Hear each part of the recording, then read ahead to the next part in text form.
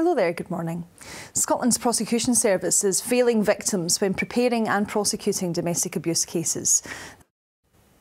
The Crown Office said it accepts the report's recommendations and is working to make changes. Now, elsewhere, MSPs are expected to vote in favour of increasing the minimum unit price for alcohol from 50 to 65 pence. The change is due to be rubber-stamped at Holyrood later. The Conservatives are calling for the Hate Crime Act to be scrapped and are using their debating time at Holyrood to table a vote on whether the legislation should be repealed. Their Justice spokesman, Russell Finlay, says it's on. And finally, a new film studio complex in Stirling could be ready for lights, cameras and action in just 2 years. And now Kirsty McCabe has your weather forecast. And that's all from us for the moment, but we will be back with another update for you in around half an hour's time, so I do hope that you can join us for that. Bye-bye. Hello there, good morning. Scotland's prosecution service is failing victims when preparing and prosecuting domestic abuse cases. That's according to the Crown Office said it accepts the report's recommendations and is working to make changes.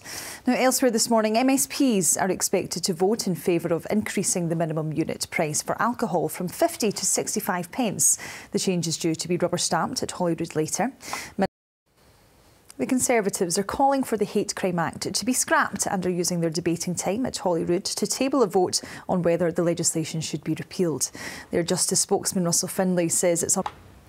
And lastly, a new film studio complex in Stirling could be ready in just 2 years. The site at 4th. OK, now Kirsty McCabe takes a look at the weather.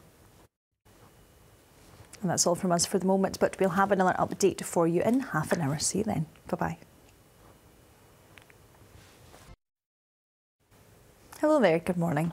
Scotland's prosecution service is failing victims when preparing and prosecuting domestic abuse cases. Elsewhere this morning, MSPs are expected to vote in favour of increasing the minimum unit price for alcohol from 50 to 65 pence. And finally, a new film studio complex in Stirling could be ready for lights, cameras and action in just 2 years' time. And that's all for now. Bye-bye.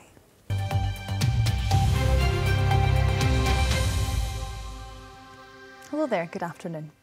MSPs are expected to vote to increase the minimum price at which alcohol can be sold by 30%. Scotland was the first country to introduce the measure in 2018 in hopes of tackling high rates of alcohol-related deaths and hospital admissions. Doctors support the increase but still have concerns around support for the most vulnerable drinkers, as Georgina Hayes now reports. The average cost of rent increased faster in Scotland than the rest of the UK. That's despite Scottish Government attempts to limit rises. Scotland's prosecution service is failing victims when preparing and prosecuting domestic abuse cases.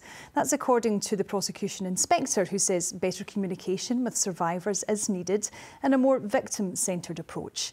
And a warning for you now that Morag Kinneboro's report does contain some details you may find distressing. Elsewhere, a bereaved mother has said her son was butchered in a post-mortem she did not agree to. The Crown Office and Procurator Fiscal Service is responsible for investigating sudden deaths here. It said they recognise the impact a post-mortem had on families and added that the Lord Advocate might support changes that minimised distress to them.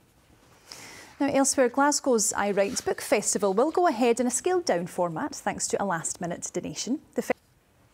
And finally, work's beginning on a new film studio complex being built on a former Ministry of Defence barracks at Stirling. OK, let's take a look at your weather forecast now, and Christopher Blanchett is with us. Hello. Hi, Sarah. Thanks very much indeed for now.